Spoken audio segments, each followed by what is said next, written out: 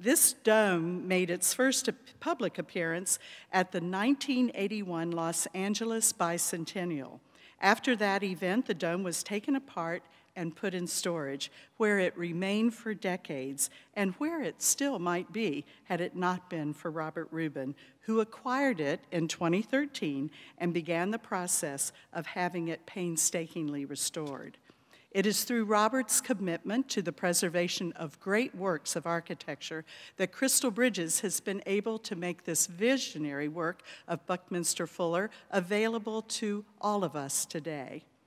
Robert is a former Wall Street commodities and currency trader who, over the course of his 25-year-long career on Wall Street, served on the Federal Reserve Bank of New York's Foreign Exchange Committee and President Clinton's Commission on Capital Budgeting. He has advanced degrees in European history and in the theory and history of architecture from Columbia University. He is a passionate collector with profound knowledge in areas that range from postage stamps to automobiles to contemporary art, design, and of course, architecture.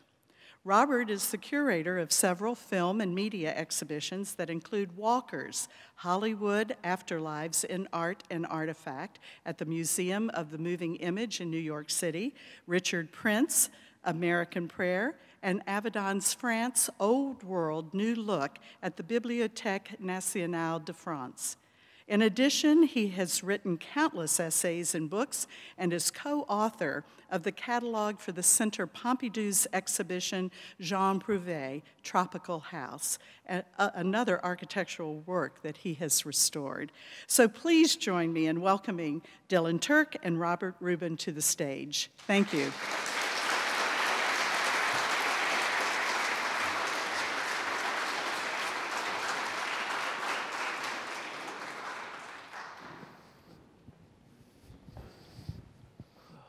Welcome to Crystal Bridges. This is my second time here, and I love it. Is this working? Okay. Just so you all know, we decided after we were looking at some slides that it was more fun for us to talk about some things. So on the screen, there's going to be just a running series of slides that are going to be of the people, places, and ideas that we're going to be talking about tonight. And we'll pause when necessary. We have so much to talk about tonight. Your intellectual quests, the global housing crisis, but let's begin with our newest installation outside, Buckminster Fuller's Fly's-Eye Dome. How does it feel seeing it for the first time here? Well, it's very exciting because obviously I've seen it in pieces, and I've seen it come together in the yard of the fabricator where we restored it. I've seen it set in a 17th and 18th century city center in France, where it had a very interesting contrast to the stonework of the plaza and the adjacent buildings. I've seen it floating on the water in Amsterdam as part of a light festival, but I've never seen it in nature.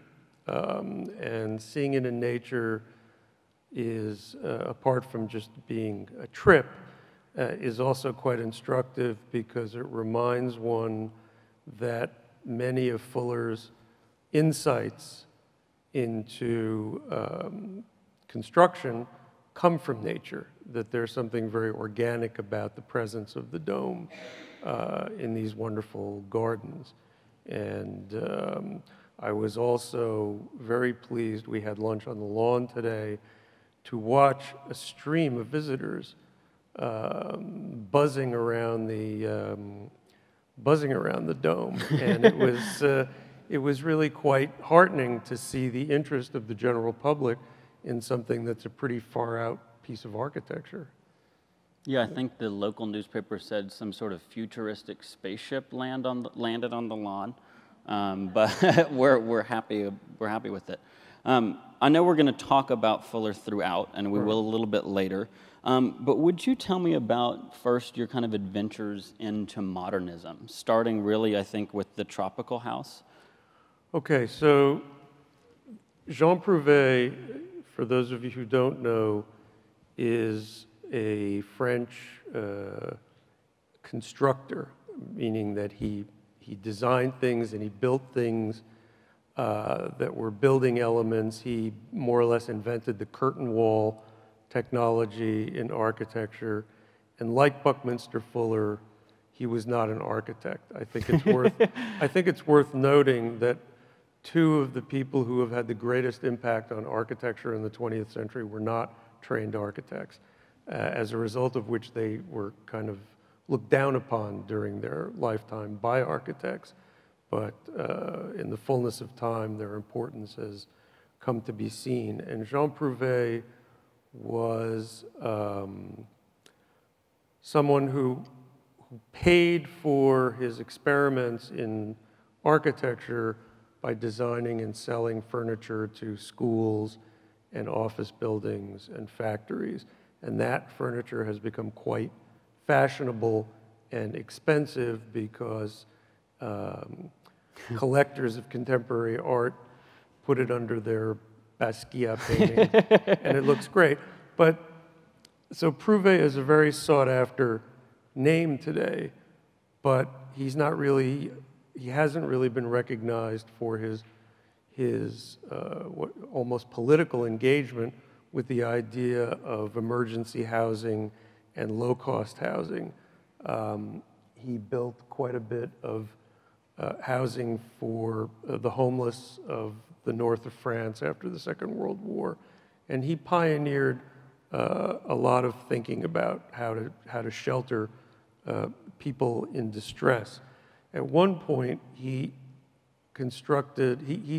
designed a building system for structures for tropical climates, and he sent 3 prototypes to Africa.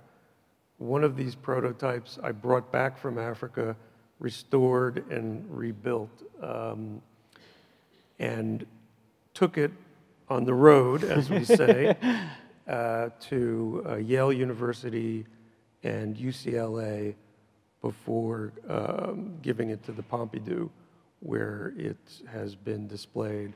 Outside at the Pompidou, it has been displayed in Nancy.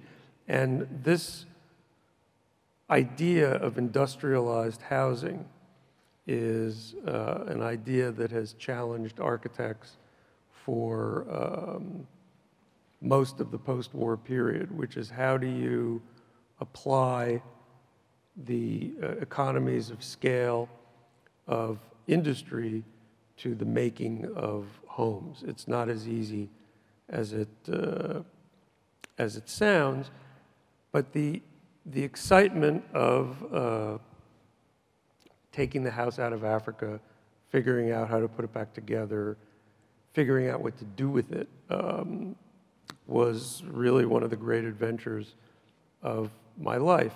And I had the advantage, which is an advantage that is shared by the Fly's Eye Dome, of having a non-site-specific prototype, so that what's interesting is that the building system itself is more interesting than any single iteration of the building. So with the tropical house, I got to play with, I made a square one, made a rectangular one.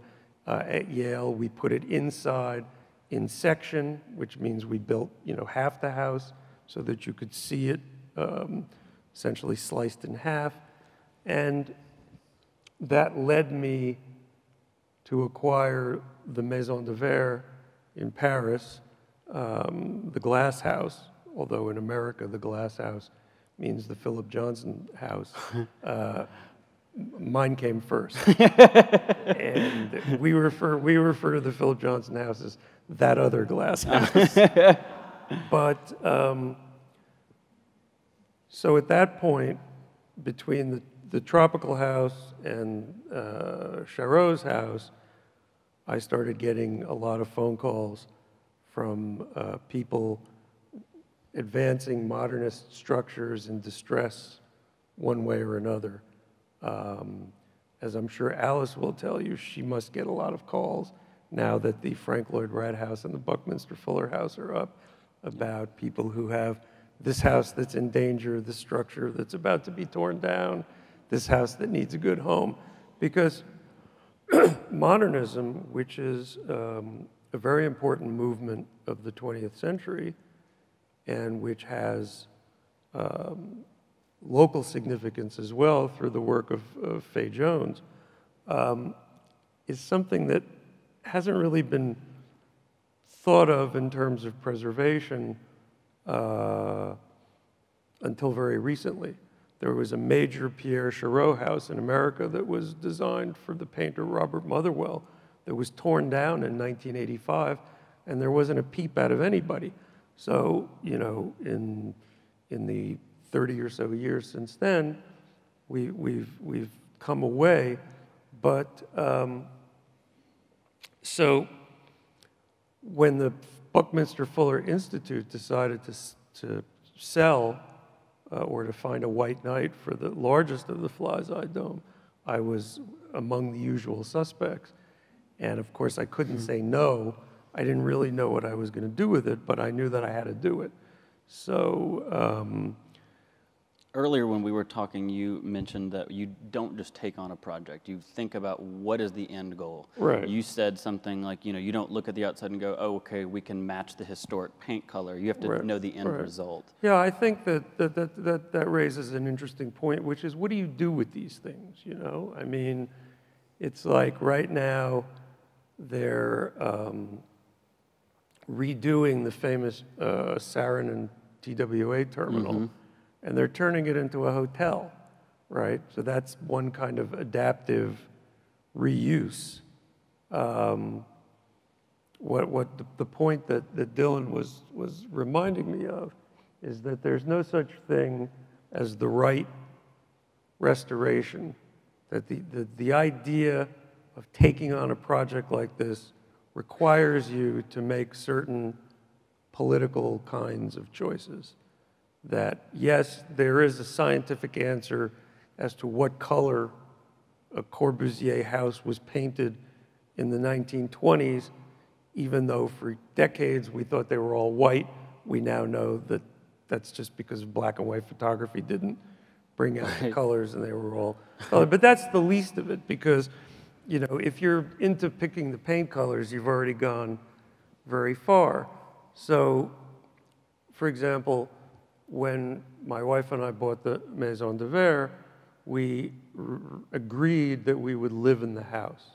The fact that this house was a residence, a doctor's office, and a place of cultural gathering for its original owners meant that even though I'm not a medical doctor, which has been a big disappointment to my mother her whole life,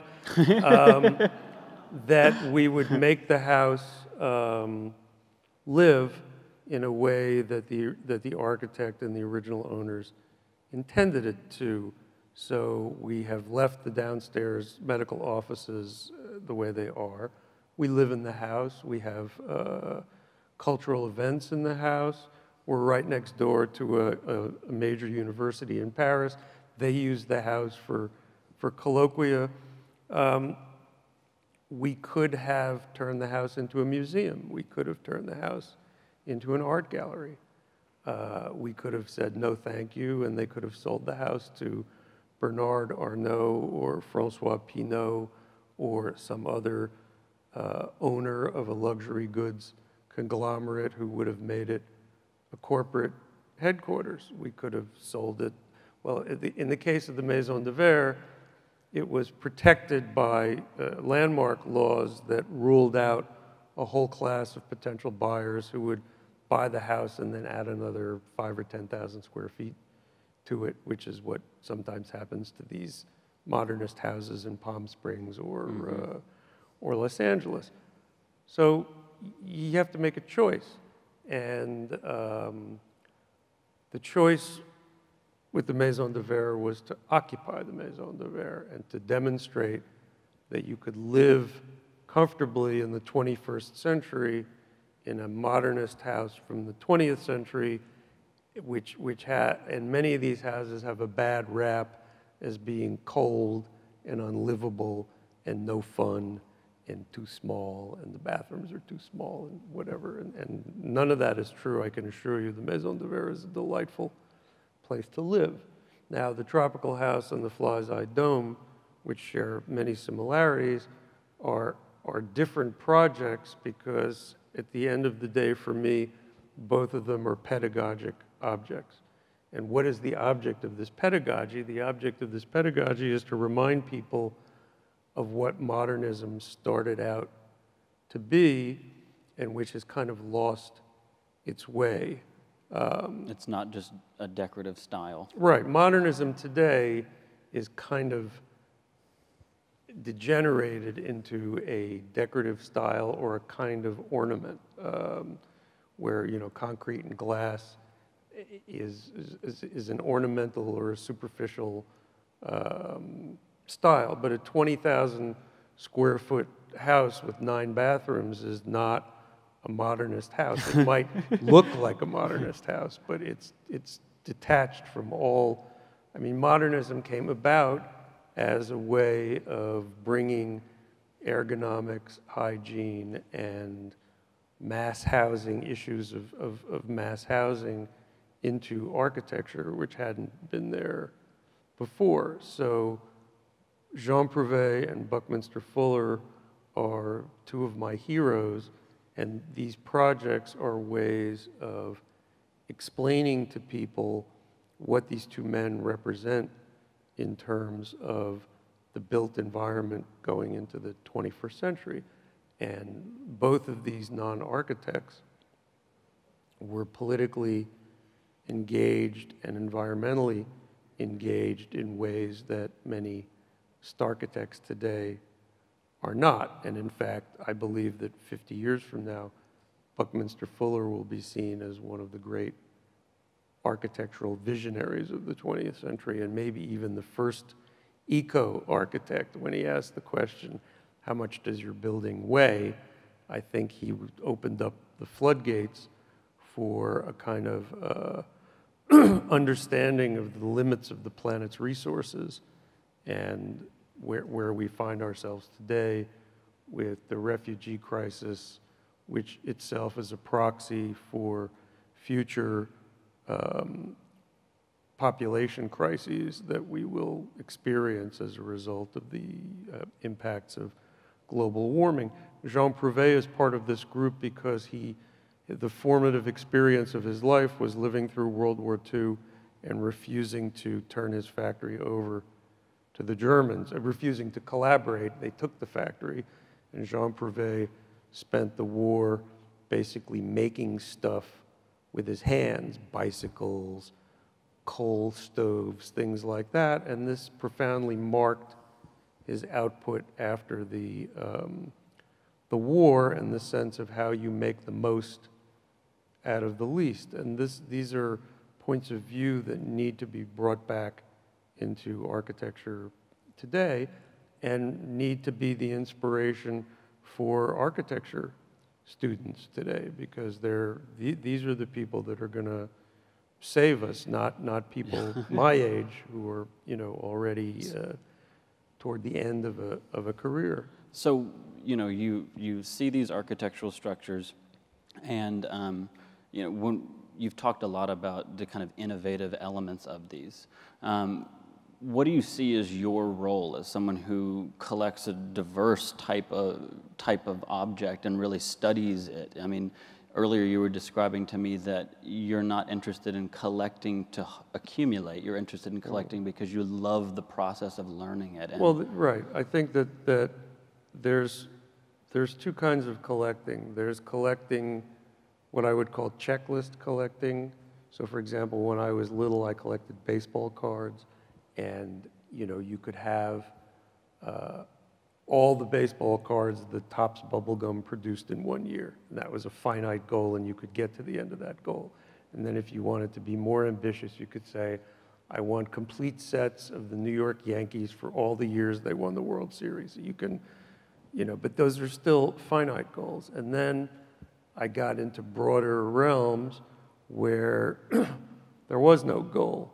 There was just a process, and the process is one of bringing objects together that where you create connections that are illuminating to people. So, you know, I don't think there was anybody out there who thought that putting Jean Prouve and Buckminster Fuller together was an obvious connection. And even with Pierre Chareau, Buckminster Fuller can be connected to Pierre Chareau in unexpected ways, even though Pierre Chareau superficially is associated with this fancy house in Paris. He was collaborating with Fuller's agent in France, and there are all these connections. So the idea, I like to put things together that create meanings that weren't necessarily evident in the first place. And the other thing is that one of the sayings that I try to live by is that there are no trailer hitches on coffins, right? So you can't take any of this stuff with you. So it's very important to make sure that even though there's the thrill of the chase, I can assure you that getting this house out of Africa was fun, just like getting old race cars out of Australia and Brazil and those places was fun before that. But there needs to be an end game. And so for the Maison de Verre, how do my wife and I ensure that it doesn't become a museum or become adaptively reused as a small hotel or whatever. I understand that there's really no alternative for the TWA terminal, but to turn it into some kind of a hotel/party space. But there's something kind of depressing about that. At the airport? Yes, yeah. At the airport, right. Yeah. So, how do I assure that the Maison de Verre is ship-shape for the next 100 years before I turn it over to some kind of an institution that will not give in to the pressure to have a gift shop and put exit signs, but will keep it as a home. At the same time, not necessarily a single person's home or a single family's home, but a place that can be visited as a home. And along those lines, I think the dome ending up here is an extremely satisfying outcome to me because, first of all, it's connected to an architecture school and an important American architecture school. Second of all, it's connected to a museum that has as its bigger goal to advocate for American art to a Midwestern audience, which it's succeeded at spectacularly so far for the first, 6 years of its existence. I mean, I have a lot of experience on both coasts with museums, and each museum has an agenda, going back to my comment before, and I think that the agenda of Crystal Bridges dovetails very nicely with my own agenda with respect to Buckminster Fuller in particular and American architecture in general. So two of your projects, the Fuller Dome is now at a museum. You gifted the Tropical House to Centre Pompidou. What do you think a museum's role is in continuing this and advancing innovation in architecture and telling these stories that you've spent so much of your life pulling out? Well, I think that one of the things that's hit me on this visit is what a great platform this museum is to raise issues of architecture with people who might be coming here because they want to see Dale Chihuly, or they want to see Norman Rockwell, or they want to see Stuart Davis, that suddenly there's this amazing Frank Lloyd Wright relocation, and there's also this otherworldly fly's eye dome out there.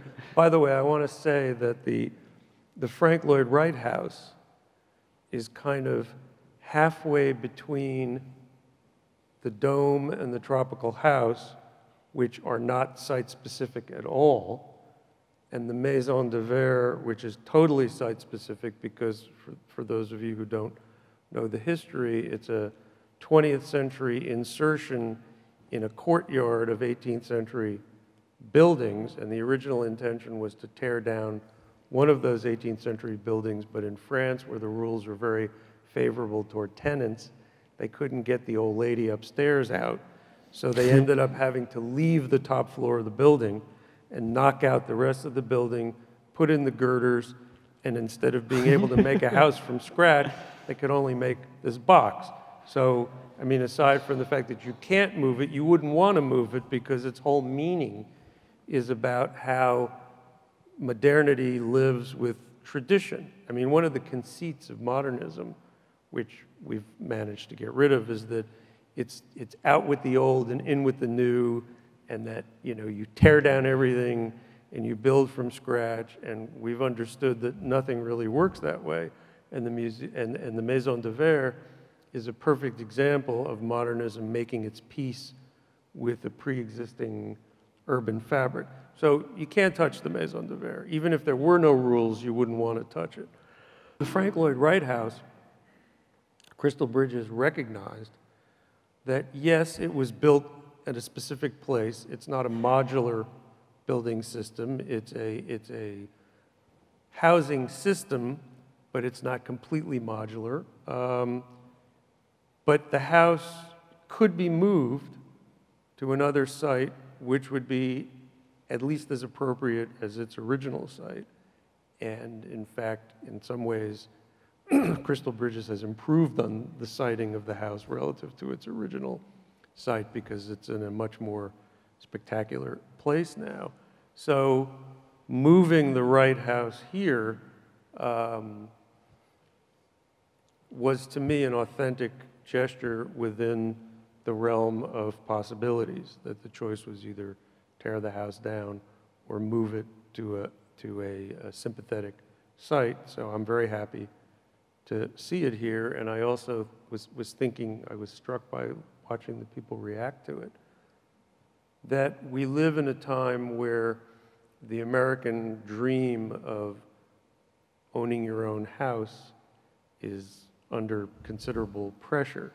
And I think that people see the Wright House, they understand this element of our American dream, and see how great architects have thought about delivering that to large numbers of people, because the Wright House is basically very middle-class housing, but it's a beautiful, jeweled object compared to the junk that gets built today.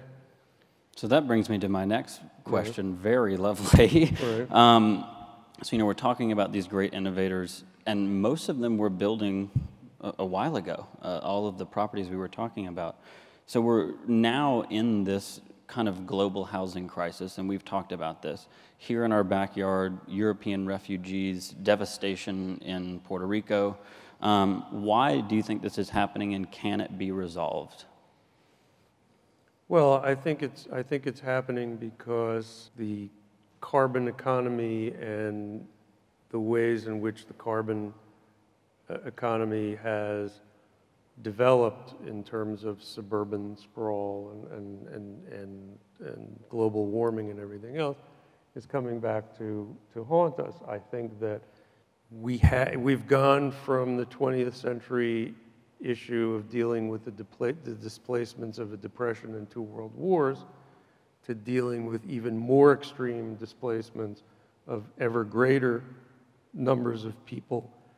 We've moved from a period after the Second World War where we were able to think about middle-class housing, and where we had large-scale developers like Levittown, and then we had enlightened developers like Eichler in Los Angeles. But I think now we're beyond that, and we're at a stage where the architectural profession needs to recognize that we are in a crisis situation. I mean, we have it in Puerto Rico. I mean, Puerto Rico has to basically be rebuilt from scratch. And so architects don't have the luxury of thinking about, you know, 2 cars in every garage and a chicken in every pot. It's a more basic, elemental survival situation. I have another question, which is to ask you to talk about Teddy Cruz a little bit. Before everybody jumps out of their chair, I'm not talking about the senator from Texas. Teddy Cruz is an extremely interesting radical architect practicing out of San Diego and Tijuana. He's a professor at the University of California at San Diego. And he's done work in Latin America, which is really where most of the innovative urban planning in the world has taken place. I mean, many of you know that Medellin was a mess as a result of the, I mean, anybody who's watched Narcos on Netflix knows all about the Medellin cartel and everything else. But the mayor of Medellin has undertaken a number of bottom-up initiatives, and now Medellin is one of the most interesting growth cities in the world. But Teddy is part of that vanguard of out-of-the-box thinking, and he does a lot of work in the informal settlements of Tijuana, which come right up against the wall. And the border wall. The border wall, right. And I met Teddy a few years ago, and we became friendly. And in the small world department, I happened to have in a container still in France, well now it's in San Diego, all of the bits and pieces of the tropical house that I didn't use. For example, there were panels that were cut up so that air conditioners could be pushed into the house and stuff like that, and we didn't use that, and I'd forgot about this stuff for 15 years, and then Teddy called me to say that he was working on a building system with a shelving manufacturer called Mechalux. And maybe you've seen their shelves around. They do industrial shelving. But they have a factory in Tijuana. So Tijuana is full of these maquiladoras, they're called, which are factories that are making products that are then being exported to California and Texas.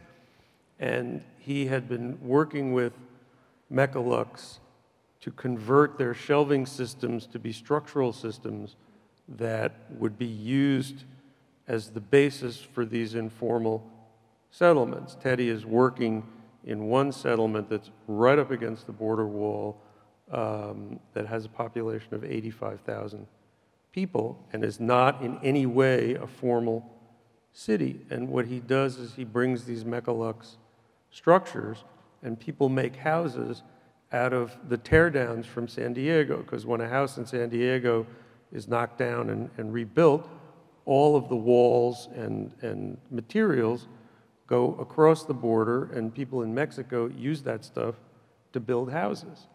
So when he was explaining this to me, I said, what a perfect way to bring attention to your project is to take all the rest of the tropical house and build a headquarters for the Mechalux project and call it Prouve at the border. Because right now what's happening is that all of these Prouve structures are being turned into artworks by wealthy art collectors, or in the case of Asian wealthy art collectors, tea houses. I kid you not, these are houses that were built, Prouve built like 500 of these houses in Nancy after the war, and these houses are now being sold for hundreds of thousands of dollars. These are like old emergency houses, and people are commissioning architects to design bathrooms and kitchens to add to them, and in some cases they're being made into tea houses and garden follies, and it's kind of bothering me. because we're losing sight of the reason that Prouve is worth paying attention to in the first place. So Teddy and I are developing this project. We just started. The container arrived in San Diego last month, and I'm going down in November to see what he has in mind.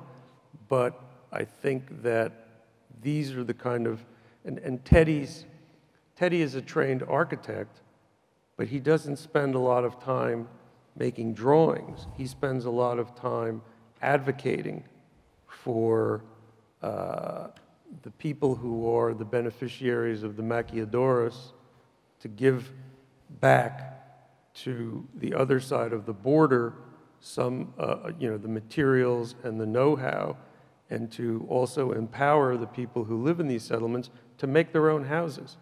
You know, one of the things we've always seen in these grand modernist schemes like Chandigarh in India or Brasilia in Brazil is that as soon as the people get in there, they customize the houses according to their own traditions and habits, which is as it should be. So why not just give them the basics, the raw materials to make their own residence so they have an ownership and a sense of authorship as well.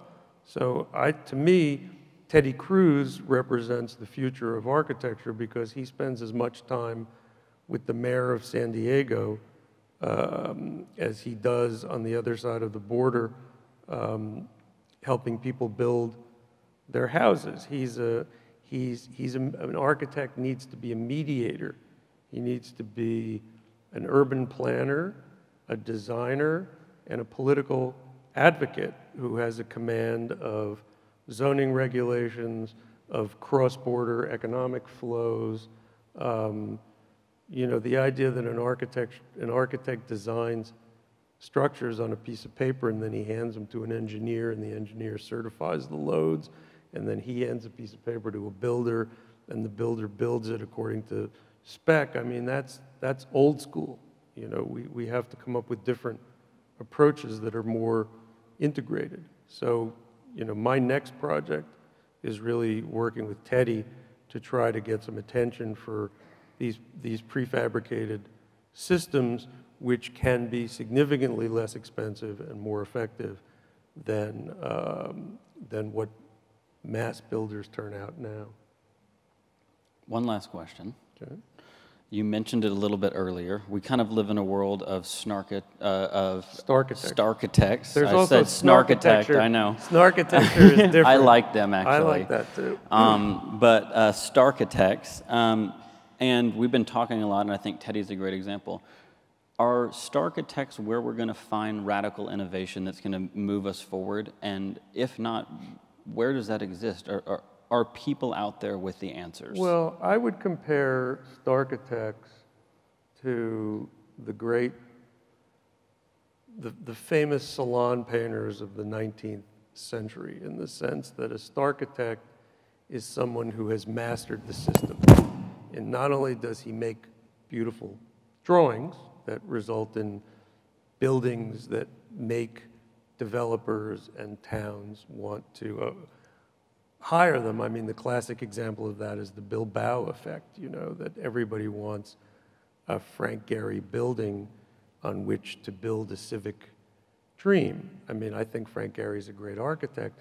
Some of his buildings don't always work as well as they might, but I think that he's done a lot to bring computer design and the discipline of the aeronautics industry into the practice of architecture. But when I say they're like the great salon painters, meaning that they're the ones that everybody's buying in the 19th century, and Frank Gehry and Zaha Hadid and people like that are the architects that everybody's buying in the 20th century, and they've made contributions, but the people that really changed painting were the people who couldn't get into the salons, the people like Monet and Manet and the painters that we recognize as the radicals of their time. They were at the margins of polite artistic society in the 19th century, And the people who change architecture are people who are at the margins of polite society. And again, I mean, Teddy Cruz is a trained architect, but you know, he doesn't have an office with 30 people building office buildings. He's chosen to operate in a different structure. So he has field offices in the various places in Mexico where he's learning about what's going on in informal settlements. He doesn't have an architectural office. And I think that we're going to find the people who change architecture outside the architectural profession. They'll be entrepreneurs. I mean, this is a great thing about America. It's a country that encourages entrepreneurs. Bucky Fuller went bankrupt a couple times, and he came back for more. That's what makes this country great.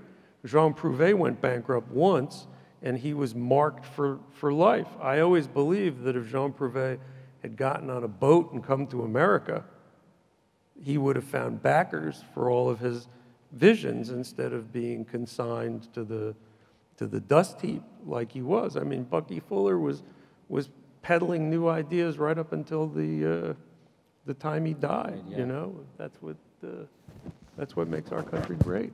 So, but you know, these people will come out of. They may be architects, but they'll be renegade architects. They won't come out of the big architectural offices. Contemporary architecture has become a very corporate practice. Well, thank you so much for being here. I see this really, although it's been up for a little bit, as the kind of formal opening, and Fly's Eye Dome is here and kind of continuing our narrative so well. And so I really thank you for saving it and giving us the opportunity to make it open to the public. Well, I think, just to close on this with this one comment, I think Crystal Bridges is extraordinarily well positioned to occupy a unique place among museums in America because it has the space and it has the political will, as it were, to do this. And so far, you're batting 1,000, and I would say that even if I wasn't the previous owner of the Fly's Eye Dome. And you know, we need this. We need places that can teach the American people what architecture is about, and working in tandem with the University of Arkansas, I think it's a great opportunity. Oh, just this one, I have to say can we stop that image for a second? Megan, would you pause that? Yeah, you can do it. Okay, so this is the other Fly's Eye Dome. 24 foot. The 24 foot, which was purchased by a real estate developer in Florida. And while he did a very nice job of restoring it, he took a different route. He took it to a boat builder, and they did a terrific job on it. It makes me sick to see it here because it's being used to sell Prada clothes, and you know, Prada clothes are nice clothes, but I hate the idea of these very engaged projects, because Prouve and Fuller were engaged, socially engaged architects, being abstracted into mall decor. I mean, it's a high-end mall, but this is mall decor, and it drives me nuts. So that's another reason why I'm so happy the Dome is here, where it can be taken seriously. So that's how not to preserve modernism. So on that, I'll end. Okay. Well, thank you so much for being here.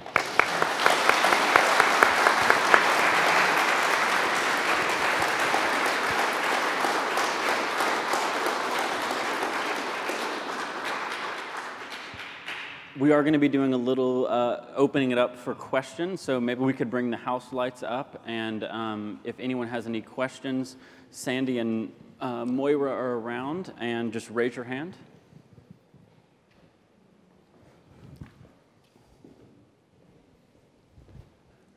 Gary. I'm curious if the whole project with Teddy Cruz how transferable is that to some place like India or Mexico City? Just the scale seems overwhelming to be able to address those situations. Well, I think that, I mean, obviously, what we have coming down the pike in the way of displacement of populations is terrible to think about. But I think that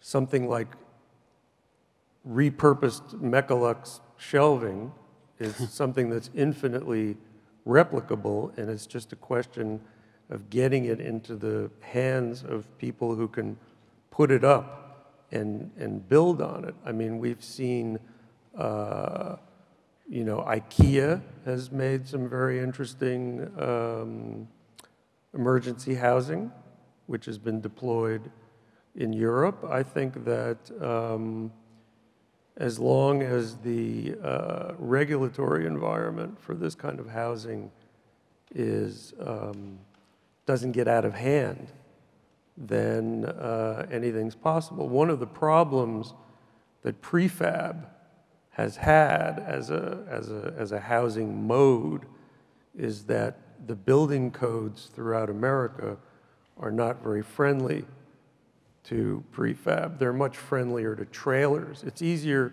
to take a trailer and put it in a trailer park than it is, and we all know that that's like the lowest common denominator of architecture, than it is to build a prefabricated house somewhere, because, you know, we run on a real estate model with building codes, and we don't like to deviate from that. But look, scale is a problem, but the idea is to come up with something that you can put in the hands of the people themselves, that they can participate in the build out. You know, you can only go so far bringing in prefabricated housing into a refugee camp and having people live in it.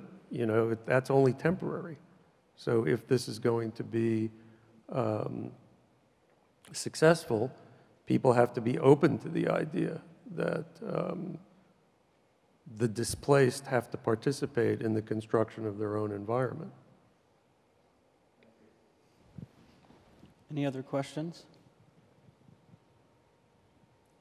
I had a couple of, and then you could choose what to respond to. I was wondering if the movement to mini houses, if you see that as a contributing social conversation, or is that more faddish and only limited?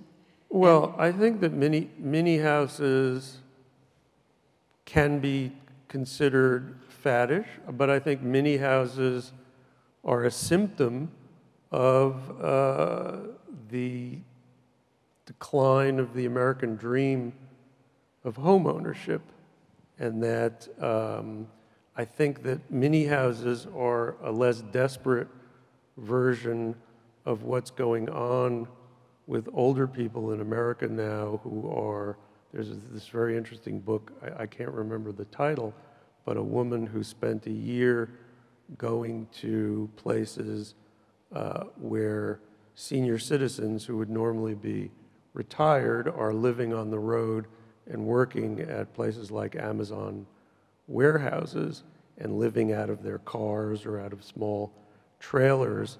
It's kind of the genteel end of that is mini houses. But look, anything where somebody recognizes that they don't really need so much square footage to live and be happy, I'm in favor of.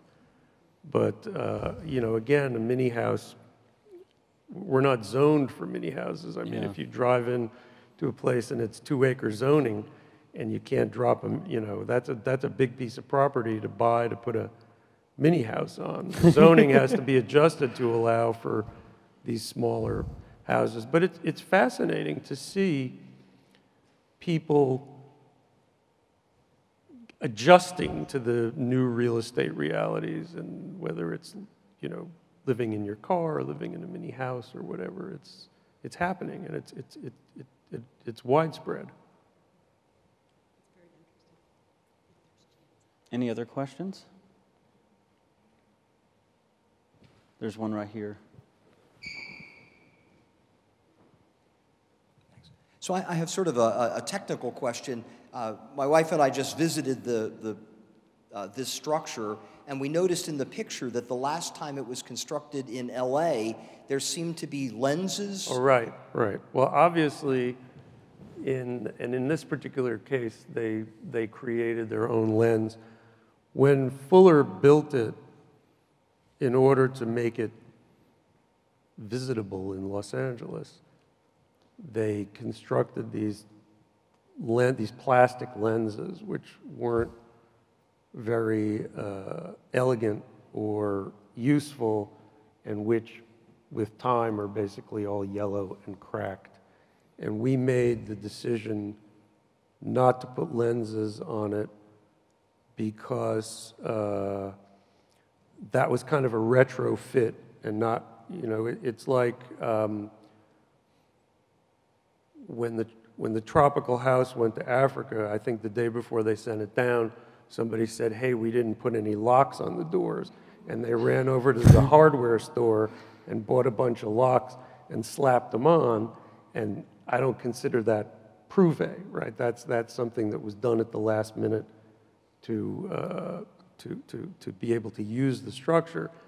I think that one of the very interesting exercises that the architecture school could go through is to consider what kind of membranes using today's technology could be used to cover the fly's eyes, and in terms of letting light in, letting heat out or in. It would be interesting to see how the technology of today would adapt in the same way that you would want to think about what kind of materials could be used in a fly's eye dome today, which, you know, the structural idea of the fly's eye dome remains the same, but fiberglass is kind of an antiquated material to use now in this day of carbon fiber and everything else, just like the aluminum of the tropical house is like, you know, forget it today. You wouldn't use that. You would use something much lighter. So, you know, again, it's a pedagogic object. We've presented here what Fuller and Foster, the best of their thinking up to the time, and now it's up to new people to think about how to make it even lighter and more environmentally responsive. But to fabricate this, I mean, somebody could come up with the idea of making these in China. You know, I'm sure you could make thousands of these very cheaply in China using new materials, and then now you have a new kind of house. But you know, we haven't done that yet. Thank you guys for coming tonight. Thanks for being here, Robert. It was a pleasure.